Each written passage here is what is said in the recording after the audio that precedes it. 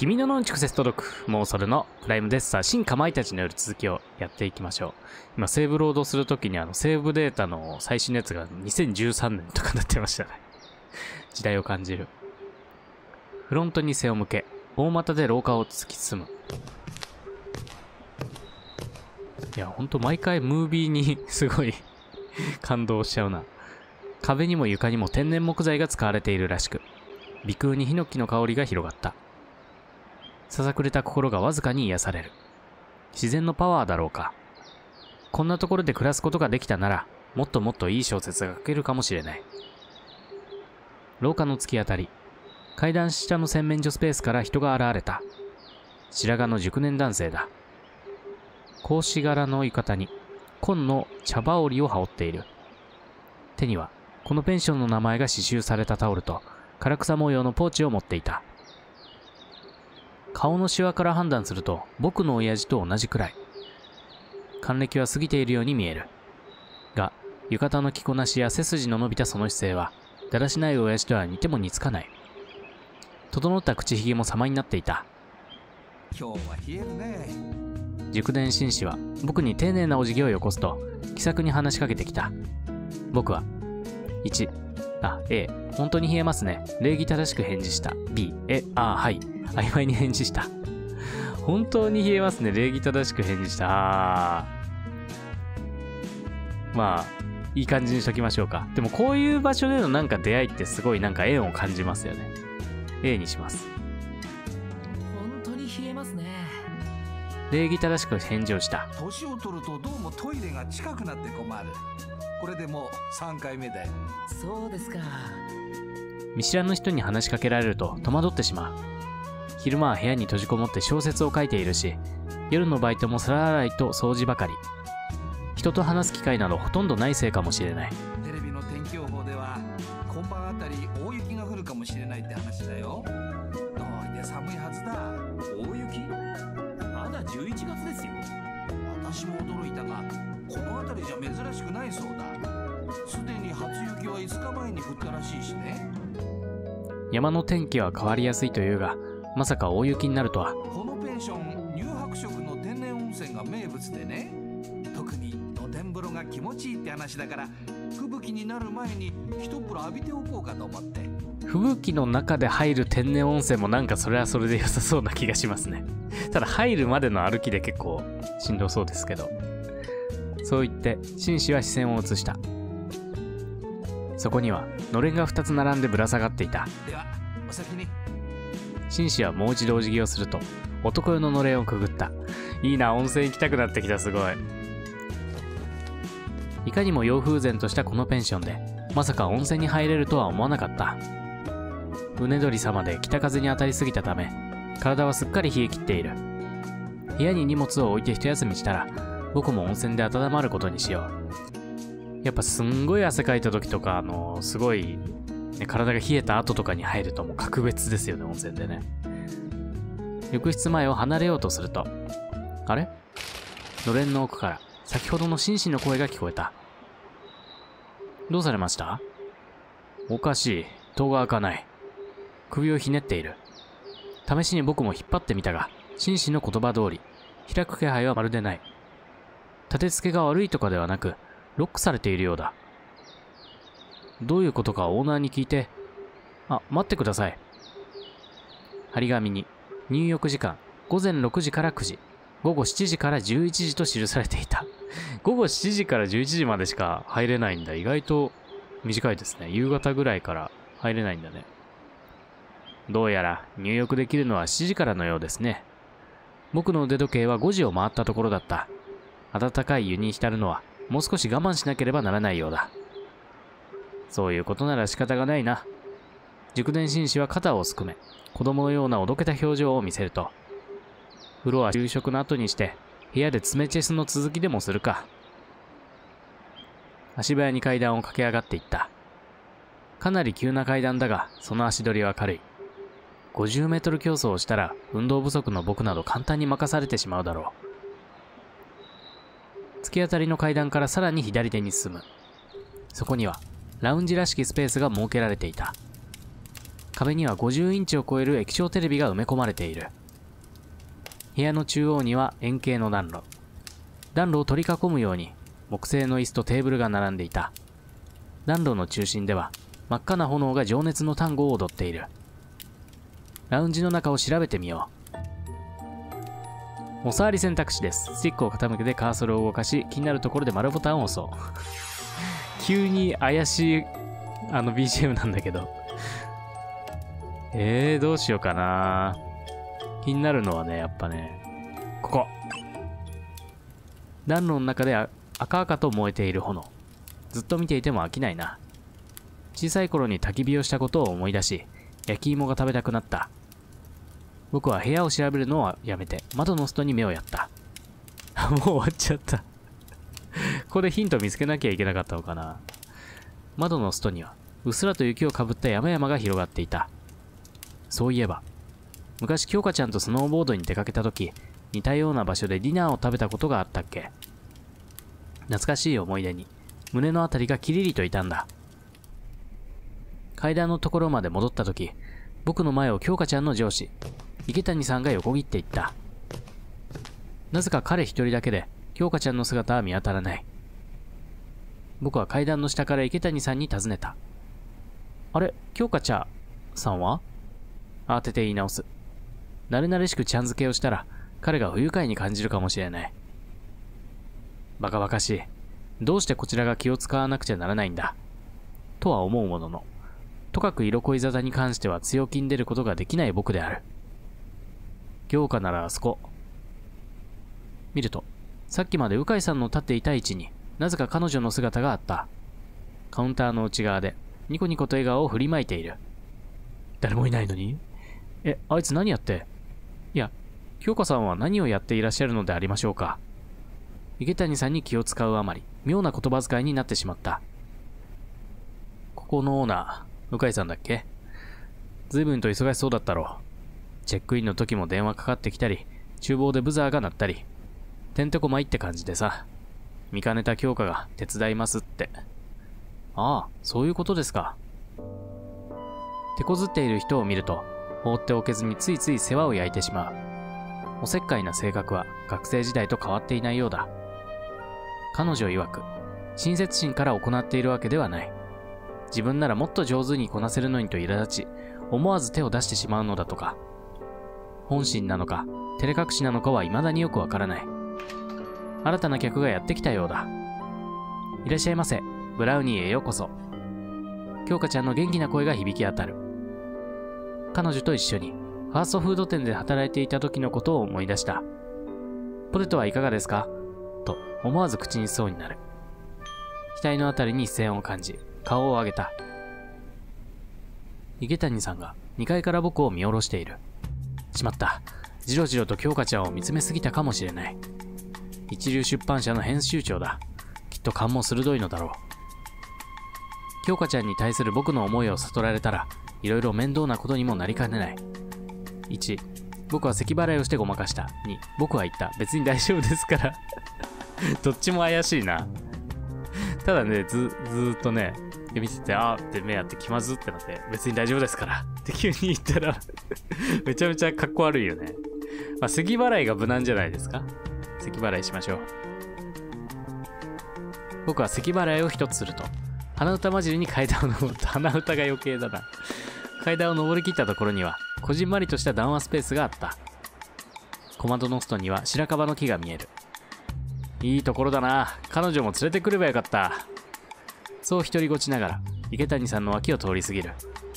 少々わざとらしいかとも思ったが、これで京香ちゃんへの思いはごまかすことができたはずだ。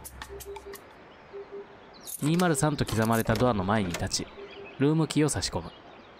ドアを開けると、カードのようなものが足元にこぼれ落ちた。なんだろう。かがみ込んで拾い上げる。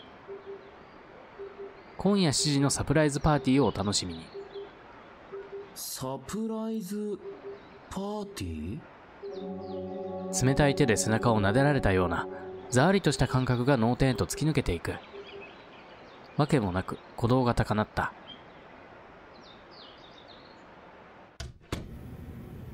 客室はツインルームだった。こういうメルヘンチックなペンションには、僕のようなお一人様はあまり泊まりに来ないのかもしれない。ラウンジとは逆の方向に窓があるため、先ほどとは違う景色を眺めることができた。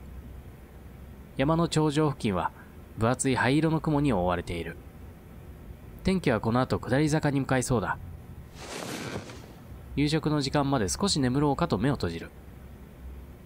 昨夜はバイトが入っていたため、ほとんど寝ていない。それなのに、ちっとも眠気は訪れなかった。どうしよう。A、早速小説を書こう。B、やっぱり少し眠っておこう。どうしようかな、これ。眠るとでもね、なんかとんでもないことが起きてゲームオーバーになったりすることもあるんですよね。でも小説書きましょうか。A。早速小説を書こう。僕は荷物の中からノートパソコンを取り出した。電源を入れ、ワープロソフトを立ち上げる。キーボードに手を置き、さて、京香ちゃん、相変わらず可愛かったな。まさかこんなところで会えるとはな。彼氏さえいなかったらな。いや、まだ彼氏と決まったわけじゃない。いや、あれはどう見ても彼氏だろう。でも純粋に仕事かもしれない。いやいや、それだとあんなにイチャイチャしないんじゃないか。だいたい、まさやさんとか上司を下の名前で呼ぶか。つうか、編集長と女子社員が付き合って、かつ出張って、それってデート代を会社の経費で。日本の会社は一体どうなって。ああ、全然小説書けない。ダメだダメだ。こんなこっちゃダメだ。こんなところでパソコンにらんで悶々としてるくらいなら、直接話でもした方がマシだ。考えたら、今なら彼氏もいない。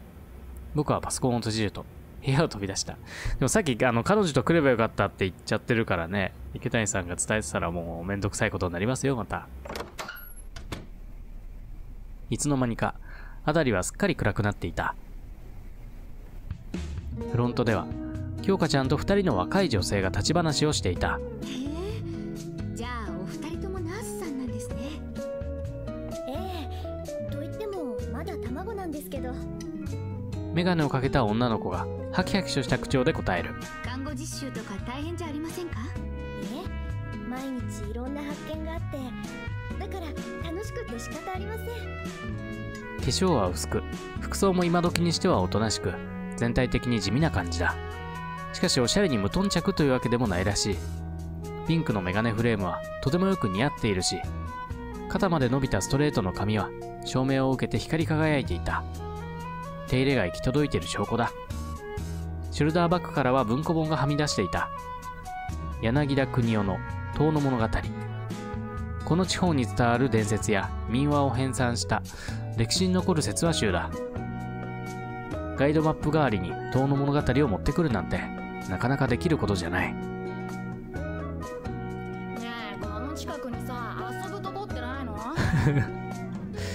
赤茶けた前髪をいじりながら不機嫌そうにガムを噛むもう一人の女の子が口を開いた。遊ぶところ？例えばスキー場とか。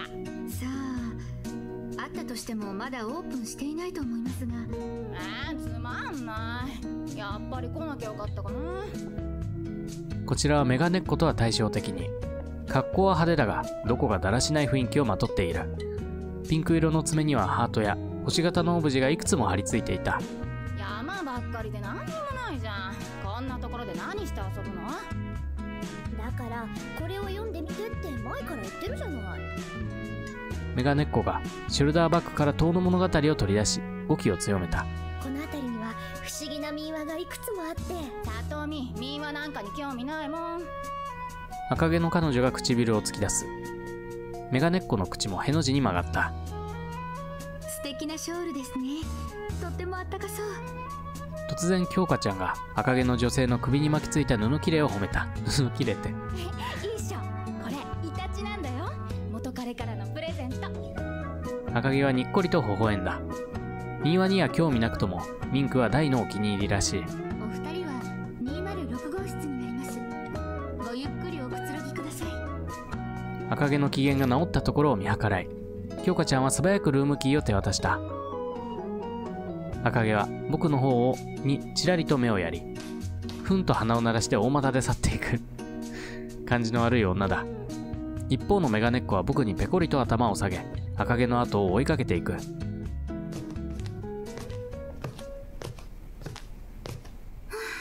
これで8人か。受付も簡単そうに見えて結構大変だね。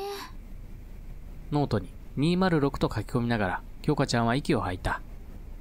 そこには池谷さんと京香ちゃんの名前に続いて梅園みゆき、新貝里美の名前。赤毛は自分のことを里美と呼んでいた。ということはメガネっ子の方がみゆきちゃんなのだろう。いや、2人の名前なんてどうでもいい。僕は京香ちゃんの部屋番号をチェックした。名前の下に記された数字は205。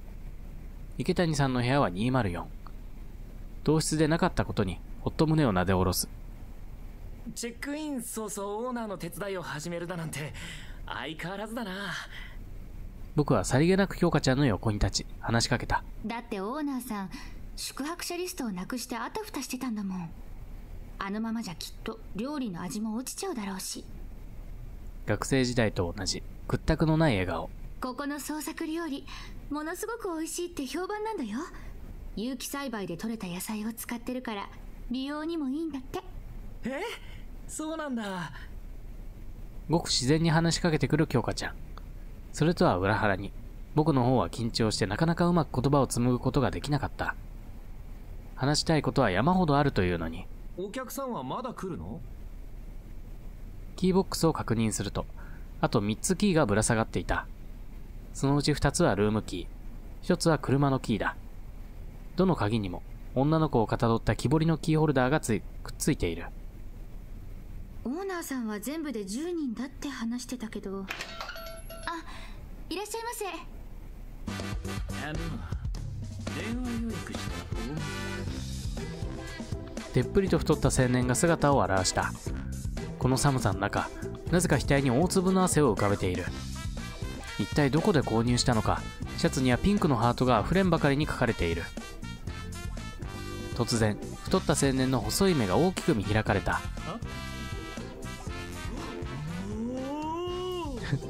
京香ちゃんの方をじっと見つめたまま両腕をゾンビみたいに上げて近づいてくる。すごい、すごすぎる。夢みたいだ。やたらと鼻息が荒い。明らかに目の色が変わっている。今にも京香ちゃんに飛びかからんばかりの勢いだ。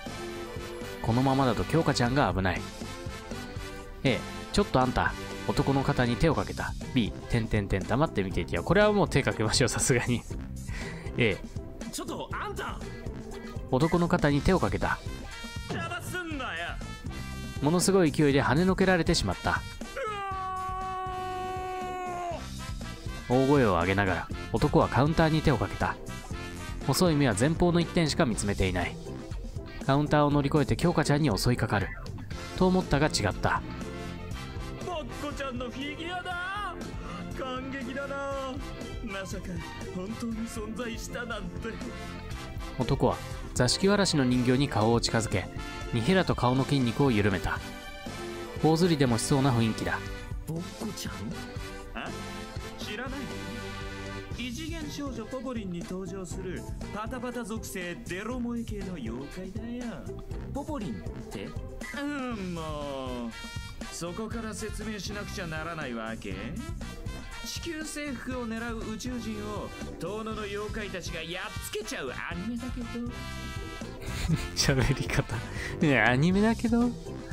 なるほど、この男はアニメオタクか。制作スタッフが取材で遠野を訪れた時、非売品のフィギュアをいくつかばらまいていたらしくて、インターネットで情報を集めてようやくぼっこちゃんの所在を突き止めたんだよ。今まで散々ガゼネタに振り回されてきたけど、今回もあんまり期待はしてなかったんだけど、まさか本当に出会えるとは。こんにちは、ぼっこちゃん。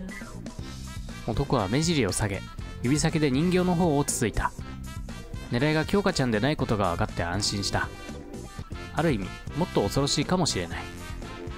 これ譲ってもう引いてるな、完全に京香ちゃんも。私の一存では何とも。オーナーさんに聞いてみないと。50万円までなら今すぐ現金で支払えるけど。50万？たかがプラスチックの人形に50万だって。この男の金銭感覚がまるでわからない。そんなにも金に余裕があるなら、まずそのしわくちゃのシャツを買い替えろと言いたくなる。後でオーナで、まずはお部屋でおくつろぎください。京香ちゃんは207と刻まれたキーをカウンターにこわごわ置いた。僕が一番に予約したんだから絶対他の人に売っちゃダメだよ。男はしつこく念押しした後、カウンターの人形にもう一度顔を近づけた。じゃあまた後で会いに来るから。気色の悪い猫なで声で別れを告げ、フロントを離れていく。その後も名残惜しそうに何度もこちらを振り返った。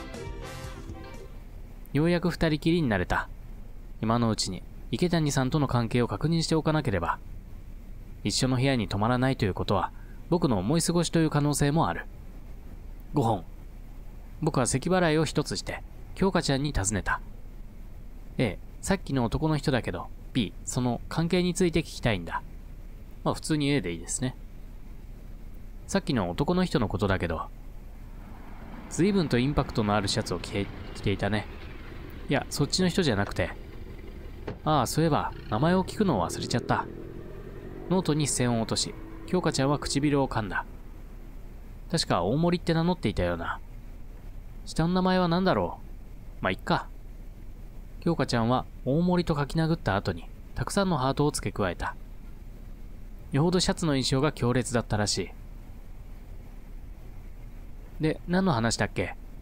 あのさ、カウベルが次の客の到着を知らせる。現れたのはおかっぱ頭の小柄な女の子。カウンター上に飾られた人形、ぼっこちゃんにそっくりだった。多分京香ちゃんも僕と同じことを思ったのだろう。唖然とした面持ちでおかっぱ頭の女の子の顔を眺めている。顔立ちはとても幼く、中学生くらいに見えた。あれ？一人？続けて彼女の親が現れるとばかり思っていたが、予想に反して扉はいつまで経っても開かなかった。はい、そうですけど。恥ずかしそうに女の子は言葉を紡いだ。でも車で来たんだよね。確かさっき車の音が聞こえた。あ、いえ、私16歳なので車はまだ。もしかして一人でタクシーで？はい。わざわざこんな山奥に一人でタクシーに乗ってやってくるとは。いや、僕もそうなのだが、この年齢の女の子にしてはかなりの行動力だ。荷物は無地のスポーツバッグ一つと軽装だ。僕よりもずっと旅慣れているのかもしれない。彼女は辺りを落ち着きなく見渡し、情けなく前のを寄せた。鵜飼さんはどこに？今にも消え入りそうなか細い声だ。鵜飼さん？ここのオーナーの。今忙しくて手が離せないみたいで、私がオーナー代理を務めさせてもらってるの。お名前教えてくれる？京香ちゃんがややせかすように言った。階段の方に人の気配を感じたからだろう。もしさっきの大森だったら大変だ。ぼっこちゃんそっくりの女の子を見てまた騒ぎ出すかもしれない。お名前は？ここに書いてほしいんだけど。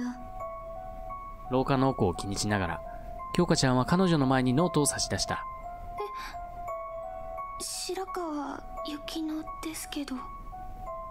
丁寧な筆致で白川雪乃と綴る。ありがとうございます。では雪乃ちゃんのお部屋は？京香ちゃんがキーボックスに手を伸ばすと、208号室でお願いします。意外にも雪乃ちゃんは部屋を指定してきた。ちょうど空いてるのはその部屋だけね。京香ちゃんが208号室のルームキーをカウンターに置く。